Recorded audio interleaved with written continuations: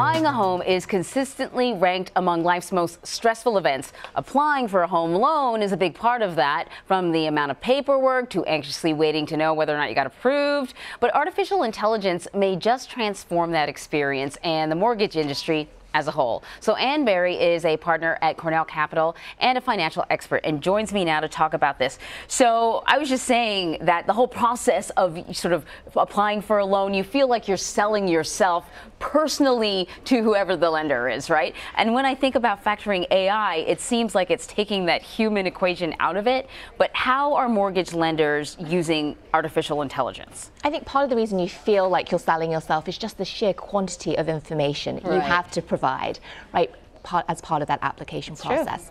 And I think what the AI application is trying to do is to make it easier to provide that documentation and make it quicker and more efficient for the mortgage lender to wade through it.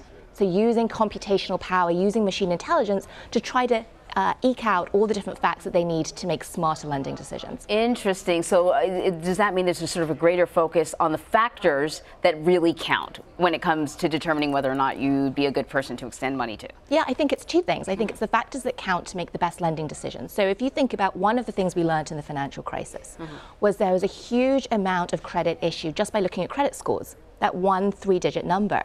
And so what AI would do is let you take a larger amount of diverse information to try and get a deeper, more intelligent decision made and to do it faster. So it's twofold.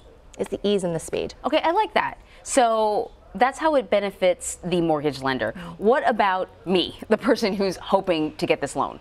I think it's two things. I think it gets a faster decision to you. Right. So one of your opening comments was it's stressful. It takes a long time. It can take up to 3 weeks to get a mortgage application. So taking that time down should take that stress out. The other thing too is there are some ways of looking at borrowers that perhaps a simple credit score doesn't capture. So can there be broader information? Social media could be one down the line, not yet, but down the line that paints a bigger picture so people can try and figure out more about whether this is a really interesting borrower. That is fascinating. So how many lenders are using AI now? Well, there was a study that was done in the fall by Fannie Mae which surveyed mortgage lenders, and under 30% were using AI in any capacity right now. It's not easy. It's time intensive. It's expensive. It's not yet proven in all these different dimensions, so it'll take a little time. And then moving forward, though, is the expectation that, this is a growth area? We're going to see a lot of lenders taking advantage of this sort of technology? I think so. We've seen a pickup in AI in lots of other industries. Student loans have been using it for a long time.